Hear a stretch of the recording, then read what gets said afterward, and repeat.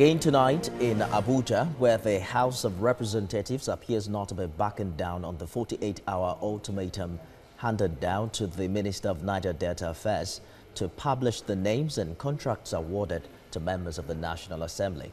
And 2 days after the face-off, the Minister of Niger Delta Affairs, Godswill Akpabio, has denied accusing members of the National Assembly of taking 60% of contracts from the Commission. Now, the House of Reps has resolved to institute a legal suit against the minister. National Assembly correspondent Jokeadisa reports. We have record to show that most of the contracts in NDDC are given out to members of National Assembly, but you don't know about it. It's okay. The words of the minister on Monday when he appeared before the House Committee on NDDC, which investigated alleged reckless spending in the Commission. Angered by the allegation at its next legislative date, the House handed the minister 48 hours to produce a list of members who benefited from the said contracts. The ultimatum lapsed, and with no response from the minister, the Speaker on Thursday directed the clerk to file a defamation suit against the minister to the admiration of his colleagues. To assassinate the character of the House in an attempt to deflect accountability for their conduct in office. Such mendacity, as was witnessed in the public hearing, will not be tolerated from anybody, no matter how highly placed.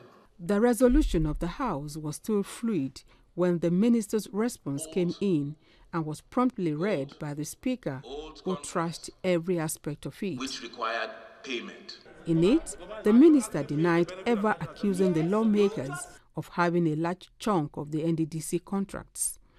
But he accused the chairman of the two committees of exhibiting unusual influence to the exclusion of other members and the management of the commission.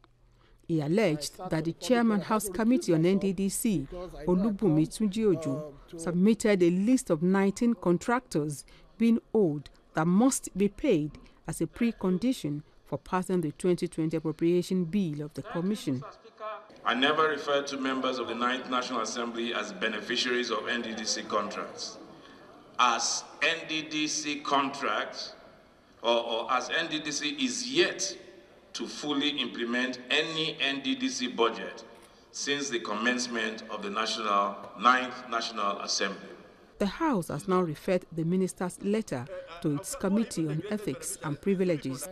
In an exclusive interview with TVC News, the chairman of the House Committee on NDDC said the minister's letter has vindicated him and his colleagues. He also denied making any demand as alleged by the minister and challenged Godswill Akpabio to provide proof in support of his claim. If jobs have been done, completed, of course there's nothing criminal if there are budgetary provisions for NDDC to pay. But the question is, did I at any point in time say that? The answer is a no. And I will say this, and I'm challenging Senator Godswill Akpabio to please publish and bring any evidence that I said so. Any evidence of correspondence between him and myself. While some members expressed satisfaction with the content of the minister's correspondence to them, others demand an unreserved apology. It is nice that he has tried to make a clarification. We are not satisfied that he did not apologize, and will be seeking his resignation if he does not do so. Let her indicate apology. He mentioned it.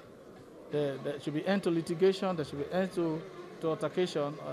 We can as well let bygone be bygone and move on in the interest of the country. We have our report in place. Let the report speak for itself at the end of the day.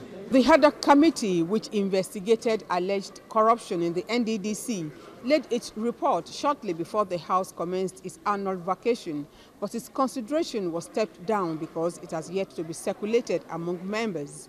Plenary activities are slated to resume September 15, while oversight functions continue throughout the holiday. Jokeadisa, TVC News, Abuja.